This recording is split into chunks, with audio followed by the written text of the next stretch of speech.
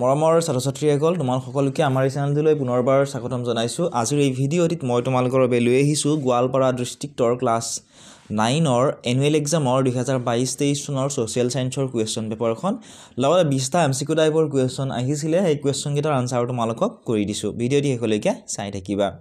Question number 1 শুদ্ধ উত্তৰটো বাছি উলিওৱা। চুজ দা কাৰেক্ট আনসাৰ। প্ৰথম কুৱেশ্যনটো দিছিল অসমৰ শেষ আহোম ৰজা আছিল। The last Ahom king was. তে অসমৰ শেষজন আহোম ৰজা কোন আছিল সুধিছে। অপচনসমূহ দিছিল চন্দ্ৰকান্ত সিংহ, কমলেশ্বৰ সিংহ, পুৰন্দৰ সিংহ আৰু গৌৰীনাথ সিংহ। এই অপচনসমূহৰ ভিতৰত কাৰেক্ট আনসাৰ হৈছে অপচন নম্বৰ C2 অসমৰ শেষ আহোম ৰজা আছিলে পুৰন্দৰ সিংহ।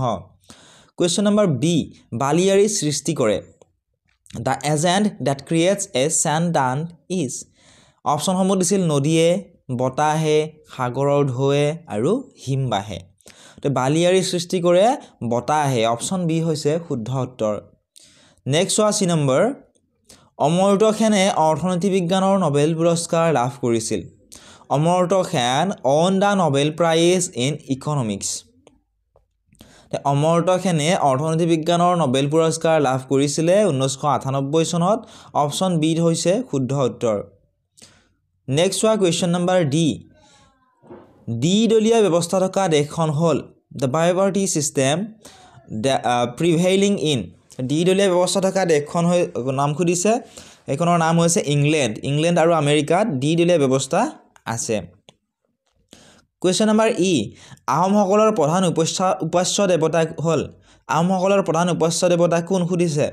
The main god of worship of Ahom is.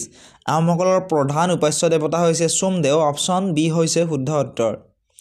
Question number F স্বৰ্গদেউ বা স্বৰ্গনাৰায়ণ উপাধি লোৱা প্ৰথমগৰাকী আহোম ৰজাৰ নাম আছিল। The name of the first Ahom king who adopted the title স্বৰ্গদেউ স্বৰ্গনাৰায়ণ। স্বৰ্গদেউ বা স্বৰ্গনাৰায়ণ উপাধি লোৱা প্ৰথমগৰাকী আহোম ৰজাৰ নাম আছিলে চুহুংমুং। অপচন চি হ'ব শুদ্ধ উত্তৰ। কুৱেশ্যন নম্বৰ জি বায়ুমণ্ডলত আয়তন হিচাপে অক্সিজেন কিমান পৰিমাণে থাকে। What amount of oxygen in the এটমস্ফিয়াৰ are there in terms of volume. বায়ুমণ্ডলত আয়তন হিচাপে অক্সিজেন থাকে প্ৰায় 20.94%, যিটোক আমি 21% বুলিও লিখিলেও ভুল নহয়। কাৰণ কিছুমান কেতিয়াবা অপশ্যনত 21% বুলিও দি থ'ব পাৰে। গতিকে 21% 20.94ক 21 বুলি আমি লিখিব পাৰোঁ। ঠিক আছে, অপশ্যন বি হ'ব শুদ্ধ উত্তৰ। নেক্সট চোৱা কুৱেশ্যন নম্বৰ 8 আৰ্য সমাজৰ প্ৰতিষ্ঠাতা আছিল। দ্য ফাউণ্ডাৰ অফ আৰ্য সমাজ ৱাজ।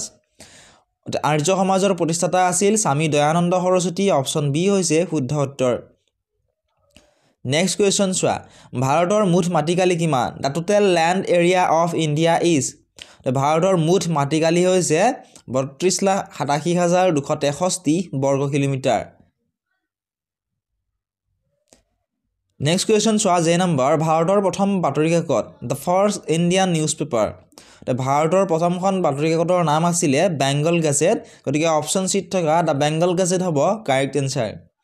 নেক্সট কুৱেশ্যন চোৱা কে নম্বৰ বায়ুমণ্ডলৰ অজন গেছৰ স্তৰটো ক'ত অৱস্থিত। Where is ozone layer located in এটমস্ফিয়াৰ। বায়ুমণ্ডলৰ অজন গেছৰ স্তৰটো ষ্ট্ৰেটস্ফিয়াৰত অৱস্থিত। অপশ্যন চি হ'ব শুদ্ধ উত্তৰ। নেক্সট কুৱেশ্যন চোৱা এল নম্বৰ ব-দ্বীপৰ সৃষ্টি হয়। The delta R formed in. ব-দ্বীপৰ ক'ত সৃষ্টি হয়। নদীৰ মোহনাত ব-দ্বীপৰ সৃষ্টি হয়। অপশ্যন এ হ'ব শুদ্ধ উত্তৰ। নেক্সট কুৱেশ্যন চোৱা এম নম্বৰটো ভাৰতৰ প্ৰথম ৰাজনৈতিক দল ভাৰতীয় জাতীয় কংগ্ৰেছৰ জন্ম কিমান চনত হৈছিল। The first Indian political party Indian national Congress was formed. ভাৰতৰ প্ৰথমটো ৰাজনৈতিক দলৰ নাম আছিল ভাৰতীয় জাতীয় কংগ্ৰেছ আৰু সেই ভাৰতীয় জাতীয় কংগ্ৰেছ দলৰ জন্ম হৈছিলে 1885 চনত। অপশ্যন ডি হ'ব শুদ্ধ উত্তৰ। নেক্সট কুৱেশ্যন চোৱা এন নম্বৰ যুক্তৰাষ্ট্ৰৰ গৃহভূমি হ'ল the homeland at federation is. যুক্তৰাষ্ট্ৰৰ গৃহভূমি হৈছে আমেৰিকা। অপশ্যন বি হ'ব শুদ্ধ উত্তৰ USA। নেক্সট কুৱেশ্যন চোৱা নম্বৰ মাটিকালি হিচাপে অসমৰ সৰ্ববৃহৎ জিলাখন হ'ল in respect of land area the large district of Assam. মাটিকালি হিচাপে অসমৰ সৰ্ববৃহৎ জিলাখন হৈছে কাৰ্বি আংলং জিলা। অপশ্যন ডি হ'ব শুদ্ধ উত্তৰ। নেক্সট কুৱেশ্যন চোৱা পি নম্বৰ মোৱামৰীয়া বিদ্ৰোহৰ অন্ত পৰা সময়ত আহোম ৰজাজন আছিল। At the and of Moamoria ৰিবিলিয়ন the Ahom king was. Moamoria বিদ্ৰোহ যেতিয়া অন্ত পৰিছিল শেষ হৈছিল সেই সময়ত আহোম ৰজা আছিলে স্বৰ্গদেউ কমলেশ্বৰ সিংহ গতিকে অপচন এ হ'ব কাৰেক্ট এনসাৰ নেক্সট কোৱেশ্চন চোৱা কিউ নম্বৰ অসমৰ ৰাষ্ট্ৰীয় উদ্যান কিমানখন সুধিছে number of the national park of Assam is এতিয়া অসমৰ ৰাষ্ট্ৰীয় উদ্যানৰ সংখ্যা হৈছে 7খন অপচন সি হ'ব শুদ্ধ উত্তৰ নেক্সট কোৱেশ্চন চোৱা আৰ নম্বৰ ভূপৃষ্ঠৰ পৰিৱৰ্তনৰ এটা বাহ্যিক কাৰক হ'ল an exogenic factor of the change of earth surface is ভূপৃষ্ঠৰ পৰিৱৰ্তনৰ এটা বাহ্যিক কাৰক হৈছে সূৰ্যৰ পোহৰ সানলাইট অপচন ডি হ'ব শুদ্ধ উত্তৰ নেক্সট চোৱা এছ নম্বৰ কুৱেশ্যনটো ভাৰতৰ মুঠ স্থলসীমাৰ দৈৰ্ঘ্য হ'ল the total length of the land border of India is ভাৰতৰ মুঠ স্থলসীমাৰ দৈৰ্ঘ্য হৈছে 15200 কিলোমিটাৰ অপচন বি হ'ব শুদ্ধ উত্তৰ নেক্সট কুৱেশ্যন চোৱা 3 নম্বৰটো ব্ৰুটল্যান্ড আয়োগে বহনক্ষম উন্নয়নৰ ধাৰণাটো আগবঢ়াইছিল the ব্ৰুটল্যান্ড commission put forward the concept of সাষ্টেইনেবল development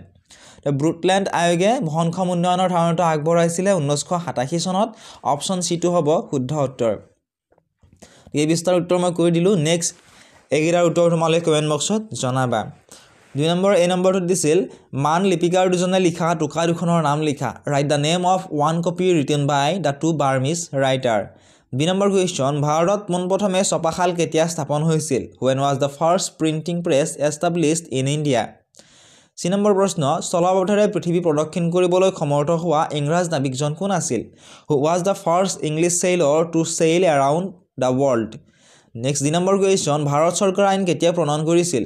When was the Government of India Act enacted? In number question, Sarbhabharatiya Asamorik Porikhat uttino howa prothom Asamiya kon asil. Who was the first Assamese to clear Indian Civil Service examination? F number question, Boron Chandrak Chandrakanto Singhoi ki upadhire Pradhan Mantri patisil. What was the title given by Chandrakanto Singho to Boron Chandra on his appointment as the Prime Minister? ইয়াৰ উত্তৰ কেটা যদি তোমালোকে নাজানা comment বক্সত তোমালোকে জনাবা মই comment বক্সতে answer কেটা দি দিম বা অন্য এটা ভিডিও আপলোড কৰি দিম তোমালোকে চাব পাৰিবা জি নম্বৰ কুৱেশ্যন আধুনিক ভাৰতৰ পিতৃস্বৰূপ বুলি কাক কোৱা হয় whom is called the father of modern India next question 8 number Mayamara কি what is Mayamara question number I ব্ৰিটিছৰ বিৰুদ্ধে যুঁজ দিয়া প্ৰথম অসমীয়া কোন আছিল who was the first Assamese to fight against British next J number question চাৰিঙীয়া ফুকন কিতাপ কাক দিয়া হৈছিল who was given the title Saringya Fukon. Next question K number David Scott কোন আছিল who was David Scott. ঠিক এই প্ৰশ্নকেইটাৰ উত্তৰ তোমালোকে কমেন্ট বক্সত জনাবা আৰু চাই যোৱা 3 নম্বৰৰ পৰা কেনেকুৱা ধৰণৰ কুৱেশ্যন আহিছিলে আৰু যদি হে উত্তৰখিনি কৈ দিব লাগে 2 নম্বৰৰ পৰা কমেন্ট বক্সত তোমালোকে জনাবা আমি চেষ্টা কৰিম তোমালোকৰ আনসাৰখিনি কৰি দিবলৈ আৰু যিসকল ছাত্ৰ-ছাত্ৰী এতিয়ালৈকে আমাৰ চেনেলটো সাবস্ক্ৰাইব কৰি দিয়া নাই চেনেলটো সাবস্ক্ৰাইব কৰি দিবলৈ নাপাহৰিবা লগতে বহুতো ছাত্ৰ-ছাত্ৰীয়ে WhatsAppত মেছেজ কৰি সুধি থাকে যে ইয়াৰ কুৱেশ্যন পেপাৰ সমূহ লাগে যদি তোমালোক কুৱেশ্যন পেপাৰ সমূহ লাগে আনসাৰৰ সৈতে তোমালোকে ডেসক্ৰিপচনত দিয়া লিংকসমূহত ক্লিক কৰি আমাৰ Facebook page WhatsApp channel Telegram চেনেলত ফলো কৰি ল'বলৈ নাপাহৰিবা তাত তোমালোকে ইয়াৰ PDF সমূহ পাবা ঠিক একেবাৰে ফ্ৰী হয় এতিয়াই তোমালোকে ফলো কৰি লোৱা আৰু যদি কিবা অসুবিধা পোৱা WhatsApp নম্বৰ দিয়া আছে WhatsAppত তোমালোকে মেছেজ কৰি সুধিব পাৰিবা